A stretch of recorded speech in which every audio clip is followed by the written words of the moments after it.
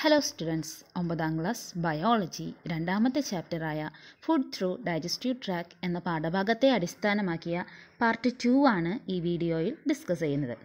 Part 1 നമ്മൾ ബേസിക്കായിട്ട് കുറച്ച് കാര്യങ്ങളൊക്കെ മനസ്സിലാക്കിയില്ലേ.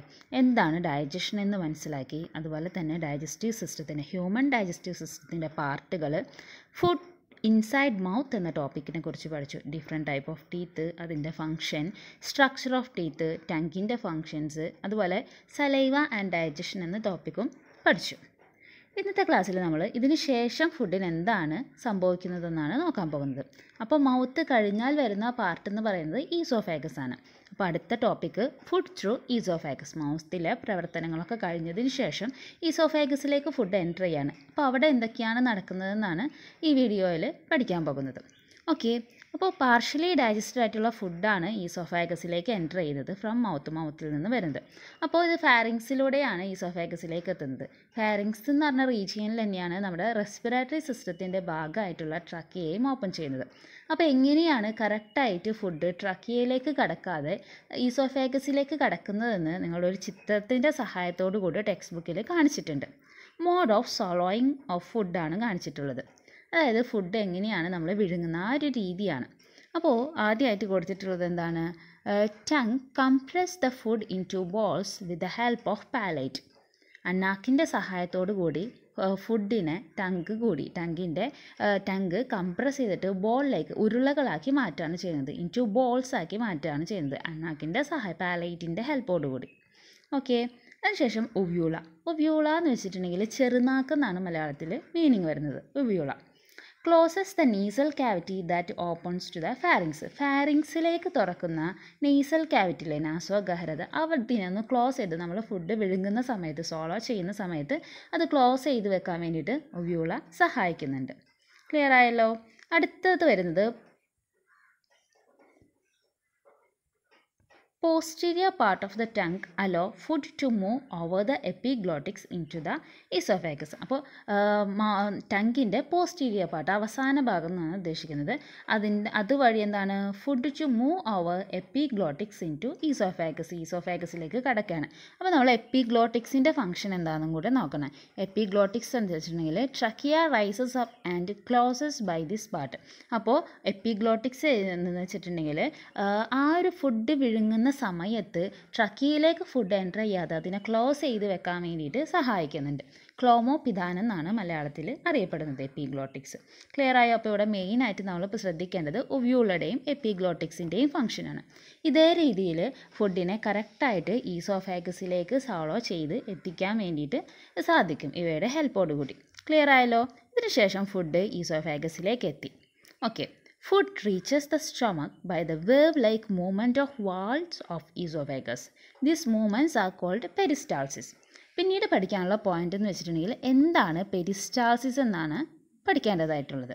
അതായത് ഫുഡ് നമ്മൾ മൗത്തിൽ നിന്നും ഈസോഫാഗസിലേക്ക് എത്തിയിട്ട് പിന്നീട് ഈസോഫാഗസിലൂടെ ഇറങ്ങിയിട്ട് അത് സ്റ്റൊമക്കിലേക്കാണ് പോകുന്നത്.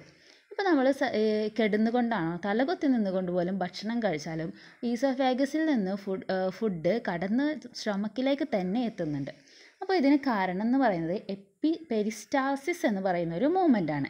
പെരിസ്റ്റാൾസിസ് മൂവ്മെൻറ്റ് ഒരു ദിശയിലേക്ക് മാത്രമേ നടക്കുള്ളൂ. അതായത് സ്റ്റൊമക്കിൻ്റെ ഡയറക്ഷനിലേക്ക് മാത്രമാണ് നടക്കുന്നത്. എന്താണ് പെരിസ്റ്റാൾസിസ് ഒന്നുകൂടെ നോക്കാം.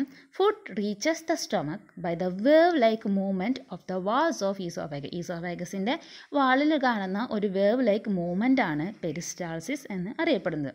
അപ്പോൾ ഈ ഒരു മൂവ്മെൻറ്റിൻ്റെ സഹായത്തോടു കൂടിയാണ് എങ്ങനെ ഫുഡ് നമ്മളുടെ സ്റ്റൊമക്കിലേക്ക് എത്തിച്ചേരുന്നത്. ക്ലിയർ ആയല്ലോ. ഒരു ചിത്രവും അതിൽ കാണിച്ചിട്ടുണ്ട് ഫുഡ് എങ്ങനെയാണ് മൂവ് ചെയ്യുന്നതെന്ന്. അപ്പോൾ ഇതാണ് ഫുഡ്. അപ്പോൾ ഈ ഒരു വേവ് ലൈക്ക് മൂവ്മെൻറ്റ് ഇവിടെ നടക്കുന്നുണ്ട്. അപ്പോൾ അതിൻ്റെ ഹെൽപ്പോടുകൂടി സ്റ്റൊമക്കിലേക്ക് ഫുഡ് എത്തിച്ചേരുന്നതാണ് കാണിച്ചിട്ടുള്ളത്.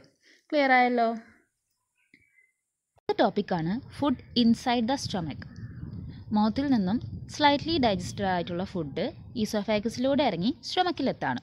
ഇനി അവിടെ നിന്ന് ഫുഡിന് എന്തൊക്കെ മാറ്റങ്ങളാണ് സംഭവിക്കാൻ പോകുന്നതെന്ന് നമുക്ക് നോക്കാം. അപ്പോൾ ടെക്സ്റ്റ് ബുക്കിൽ ഒരു ചിത്രം കൊടുത്തിട്ടുണ്ടല്ലേ, സ്റ്റൊമക്കിൻ്റെ ചിത്രമാണ്. അവിടെ പെരിസ്റ്റാൾസിസ് കാണിച്ചിട്ടുണ്ട്. പെരിസ്റ്റാൾസിസ് നടക്കുന്നത് കാണിച്ചിട്ടുണ്ട്. അതുപോലെ തന്നെ സർക്കുലാർ മസിൽസും അടയാളപ്പെടുത്തിയിട്ടുണ്ട്. എന്താണ് ഇവിടെ ഫംഗ്ഷൻ എന്ന് നോക്കാം. The strong peristalsis in the stomach convert food into a paste form. അതായത് സ്റ്റൊമക്കിൽ നടക്കുന്ന പെരിസ്റ്റാൾസിസ് വേവ് ലൈക്ക് മൂവ്മെൻറ്റ് ഫുഡിനെ ഒരു പേസ്റ്റ് ഫോമിലേക്കാക്കി മാറ്റാണ് ചെയ്യുന്നത്. അതുപോലെ തന്നെ സർക്കുലർ മസിൽസ് കണ്ട്. അപ്പോൾ ഈ സർക്കുലർ മസിൽസിൻ്റെ ഫംഗ്ഷൻ എന്ന് പറഞ്ഞിട്ടുണ്ടെങ്കിൽ the special circular muscles present in the posterior part of stomach retain food for A specific period. കുറച്ച് സമയം ഭക്ഷണത്തിനെ സ്റ്റൊമക്കിൽ തങ്ങി നിർത്താൻ വേണ്ടിയിട്ട്, ആമാശയത്തിൽ ഭക്ഷണത്തെ തങ്ങി നിർത്താൻ വേണ്ടിയിട്ട്, റിട്ടൈൻ ചെയ്യിക്കാൻ വേണ്ടിയിട്ട് ഈ സർക്കുലർ മസിൽസ് ഹെൽപ്പ് ചെയ്യുന്നു. Different കോമ്പണൻറ്റ്സ് in the gastric juice secreted by the glands in the stomach wall also play a very important role in the process of digestion. പിന്നീട് പറയുന്നത് ഈ സ്റ്റൊമക്കിൻ്റെ വാളിൽ ചില ഗ്ലാൻഡ്സ് ഉണ്ട്. ഈ ഗ്ലാൻഡ്സ് ഗാസ്ട്രിക് ജ്യൂസ് പ്രൊഡ്യൂസ് ചെയ്യുന്നുണ്ട്. ഈ gastric ജ്യൂസിൻ്റെ role എന്താണെന്ന് നമുക്ക് അടുത്തതായിട്ട് നോക്കാം. ഇവിടെ കാണിച്ചിരിക്കുന്നത് ഗാസ്ട്രിക് ജ്യൂസാണ്. ഗാസ്ട്രിക് ജ്യൂസിൽ എന്തൊക്കെ കോമ്പോണൻറ്റ്സ് അടങ്ങിയിട്ടുണ്ടെന്നാണ് കൊടുത്തിരിക്കുന്നത്. എന്തൊക്കെയാണ്? പെപ്സിൻ എൻസൈം ഉണ്ട്, gastric lipase enzyme, hydrochloric acid, mucus. Clear ആണല്ലോ? ഇതിൽ ഓരോന്നിൻ്റെയും ഫംഗ്ഷൻ എന്താണെന്ന് നോക്കാം. പെപ്സിന് നമ്മൾ കഴിക്കുന്ന ഭക്ഷണത്തിലെ പ്രോട്ടീനെ പാർഷ്യലി പെപ്റ്റോണാക്കി മാറ്റാണ് ചെയ്യുന്നത്. ക്ലിയർ ആണല്ലോ? പ്രോട്ടീനെ പാർഷ്യലി പെപ്റ്റോണാക്കി മാറ്റുന്നു. അടുത്തത് gastric lipase enzyme. Gastric lipase എൻസൈമിൻ്റെ ഫംഗ്ഷന് digest fat partially, ഭാഗികമായിട്ട് കൊഴുപ്പിനെ ദഹിപ്പിക്കുന്നത് gastric lipase എൻസൈമിൻ്റെ പ്രസൻസിലായിരിക്കും. അടുത്തത് ഹൈഡ്രോക്ലോറിക് ആസിഡ്. മുകളിൽ പറഞ്ഞ pepsin എൻസൈമും gastric lipase എൻസൈമാണ് gastric ജ്യൂസിലെ enzymatic ആയിട്ടുള്ള ഭാഗങ്ങൾ. ഇനി പറയുന്നത് ഹൈഡ്രോക്ലോറിക് ആസിഡ്.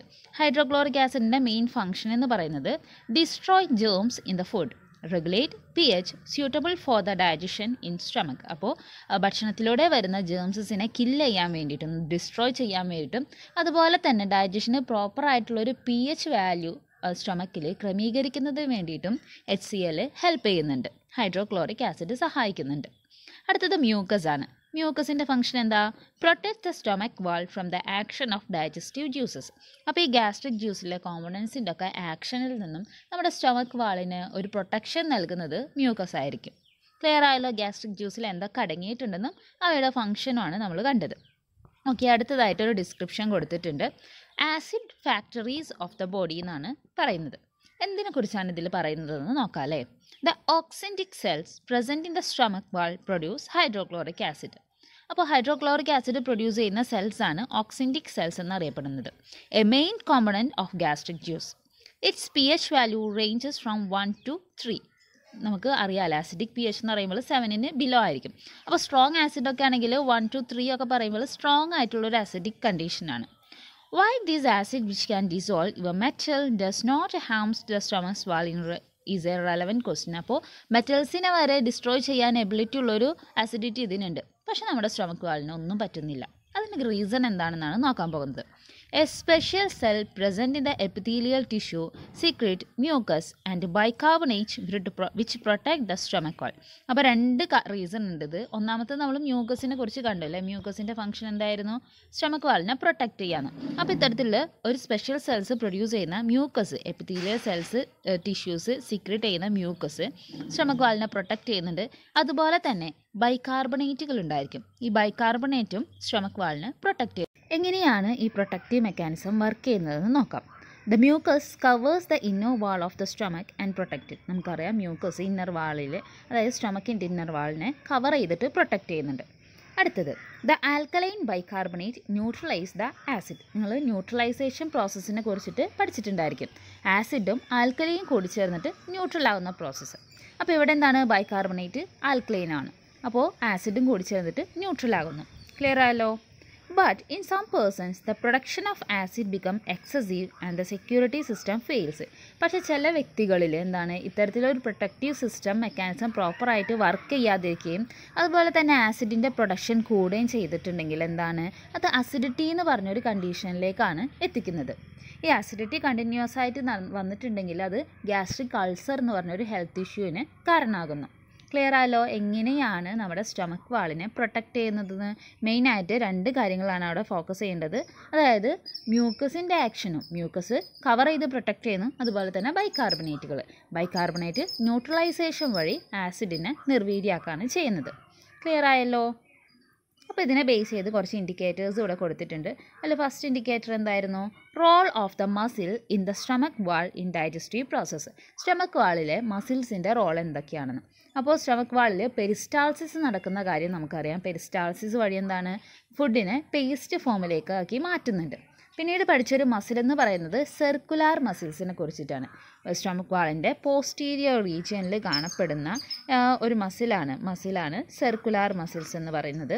ഈ സർക്കുലാർ മസിൽസ് എന്തിനായിരുന്നു സഹായിക്കുന്നത്? ഫുഡിനെ റിട്ടൈൻ ചെയ്യാൻ വേണ്ടിയിട്ട്.